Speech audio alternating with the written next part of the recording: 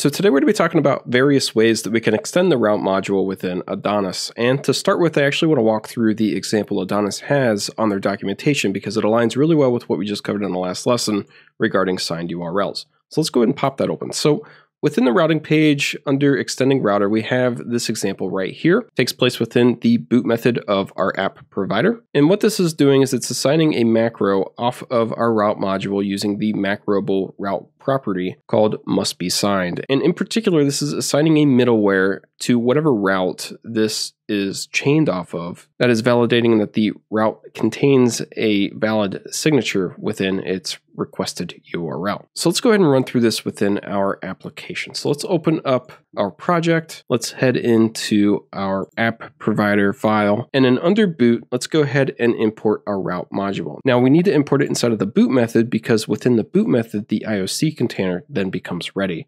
We cannot import it at the top level because the IOC container is not ready at that point. So we don't have the route module available to us. So within the boot method, let's do const route. And the way that we can import registered IOC containers within the boot method is by calling this. Then we can reach for our app. Then we can reach for the container of our app. And then we can tell it to use. And then within here, we can define whatever IOC container module we need to use. So as you can see here, we have available pretty much everything that we would have available if we were importing via the top level.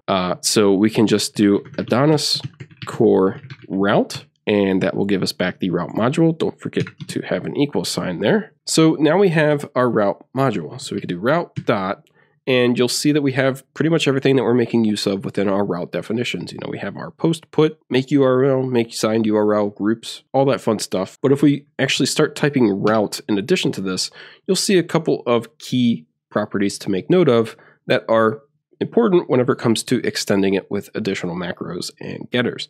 So as we saw in the example, we have route in its own. So this is a macroable route. If we hover over it, you'll see the type is Macroable constructor contract for RouteContract. So if we take a look at what we have available off of it, we have a getter and a macro, and then we have a hydrate function as well. And that's pretty much going to be the case regardless of what we call here. So if we call route group, it's going to be the exact same thing. So it's going to be a macroable version of our group. So we can use these properties in particular to extend our route module. So whenever we define a macro, say off of the macroable route property, the defined macro is then going to be assigned to the route module as a whole. All right, so let's go ahead and define the macro that Adonis has on their documentation. So let's see, create a macro called must be signed.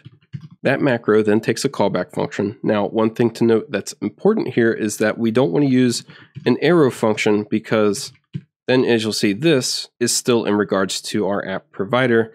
Whereas if we take a look at the documentation, they're calling this .middleware, which we do not have available using an arrow function. So this callback is scope specific. So we do want this to be a normal function, not an arrow function. And now that we have a normal function, we can do this dot, and you'll see that we have various properties and methods available to us. In particular, the one that you'll most likely use is middleware. But if you have a specific use case for any of the others, I guess you would want to make note of those as well. So they are calling this .middleware to assign a middleware to whatever route this macro gets called on, which then takes a function, which gets ctx and next. And this one can be an arrow function. And then within here, we essentially just want to do what we're doing within our test signature route, which is essentially check to make sure that it has a valid signature. So if we do not, ctx request has valid signature. So if we do not have a valid signature, let's handle that there. Otherwise, we will await next. If we do not have a valid signature, we can return ctx response, say that this is a bad request, and note that it had an invalid signature. Last thing that we want to do inside of our macro here is actually just return this. That way we can chain additional things off of this macro. And remember that this actually does contain the things that we use within our route definition. So things like as for naming, domain for setting a domain, middleware, namespace, things like that. So that's why we want to return this, so that those things are available after we call must be signed. Okay, so now we need to tell TypeScript about this macro change. Okay, so within our contracts directory, let's create a new file called route.ts, and let's declare module at IOC Adonis core route. we want to explicitly define this for the interface RouteContract, and then we want to define the function that we just added. So it must be signed. This is a function. It doesn't take anything, but it does return the context of the RouteContract. So we'll put this after that. So we can give that a save. And if you're not sure exactly what interface or what type you need to assign your additional changes to, so we can take the property that we're assigning the macro off of, and we can see that it is of type Macroable constructor contract of type RouteContract. So it's that of type that we want to actually assign our changes off of. So that's why we are using RouteContract there. So now if we head into our route definitions, on our test signature route here, we can now chain off of it the additional method must be signed. And this is going to do the has a valid signature check for us. So now if we are within the route handler, we know that this is in fact a valid signature. So we can take this out and return this is valid because the signature is actually valid. And we know that because we now have a middleware on this route verifying just that. So we can follow that flow with each of the different properties that we have off of our route module as well. Okay, so if we do route dot, and then we start typing route, we can see that we have route group, route matchers, route resource, and brisk routes. Each of these have this same macro function that we can apply to it. And it's going to be pretty much the exact same that we have for our base route. The one difference is going to be the route resource. Now, if we start to assign a macro for this, we'll just call this test, get our callback function going on here. And then we can do this dot middleware. And then as we start typing, we'll pause right here and we'll note that this is not expecting a callback function like the one for our must be signed macro up here. Instead, this is expecting an object of the various resource types. So we haven't covered resource routes yet. We're going to be doing that briefly after we cover controllers because resource routes need controllers in order to work.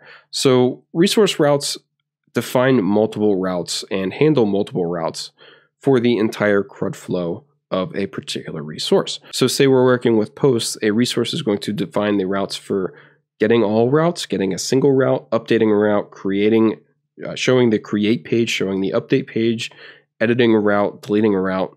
It's going to handle all of that in one brief call. So in order to define a middleware, we cannot define a middleware to all of them just simply using a callback function. We actually need to provide an object and define which of those actions we want to apply this middleware to. So we can define a middleware specifically for a particular route. So say in this case, the create route.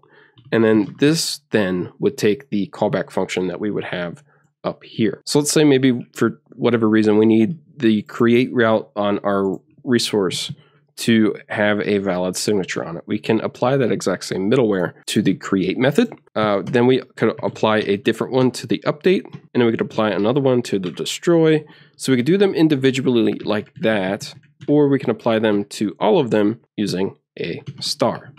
So this will apply to all routes defined on the resource, or you could do them individually. So we haven't covered resources yet, but I did want to note that because this one in particular is different from all of the rest. I'm actually going to go ahead and change this name from test to must be signed. And then we need to inform TypeScript about this change as well. So if we take a look at our route resource here, we can see that the type is Macroable constructor contract for the type RouteResourceContract. So if we head into our RouteContract here, we'll want to extend the interface RouteResourceContract with the exact same thing that we have above. Oh yeah, and don't forget to return this. So let's head back into our app provider real quick. And yep, we got the little red squiggly there reminding me that we need our return type. So not inside of our middleware, but just inside of our macro, we'll want to return this at the end of it. So now we don't have any resource routes defined, but if we did, we would be able to now chain off of it, must be signed as well. So since route resource pretty much is the only one that's astray here, we can go ahead and copy our base route macro for must be signed. And let's go ahead and just add must be signed to our group as well. So we can do route group, and there we go. So last thing that we need to do here is tell TypeScript about this change. And if we hover over route group down here at the end, if I can get my tooltip to work right, we can see that we have route RouteGroupContract. So if we head into our route contracts, we can extend the interface RouteGroupContract must be signed and apply this to it. So now if we had a whole group, we could assign must be signed to it. I don't want to break those routes, so I'm going to take that off of it. And then last, out of the actual group functionalities here, we have route dot, and we have our Brisk Route. So we'll do a macro off of this one, and this one's going to be a little bit different. So we'll give this one a name of go home within the callback here.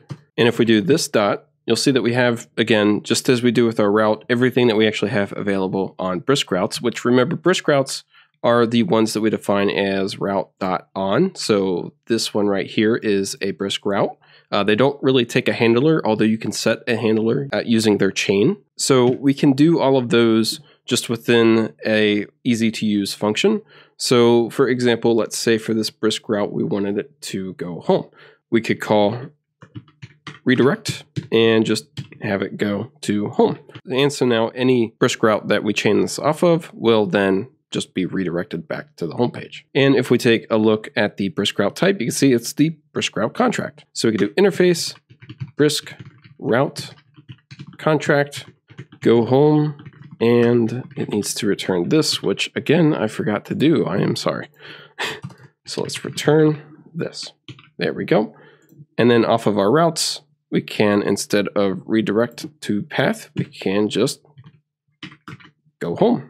So we can give that a save, and there we go. Okay, so the last one that we're going to cover here today is adding in an additional matcher to our routes. So we can do route dot, and then there was one called RouteMachers, which we can then call a macro off to add an additional matcher.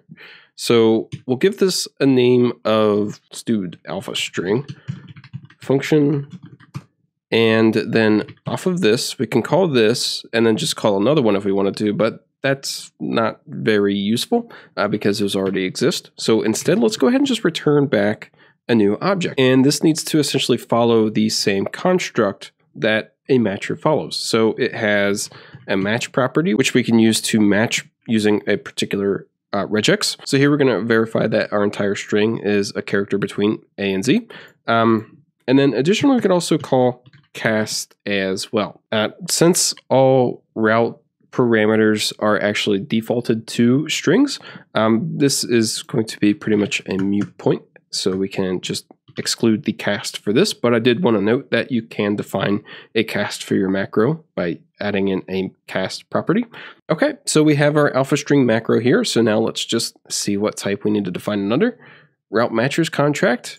Let's head into our RouteContract file, do interface, RouteMachersContract, and then we need to define our function. So alpha string, and instead of returning this one actually returns back an object with a match that is a regular expression. So we can give that a save.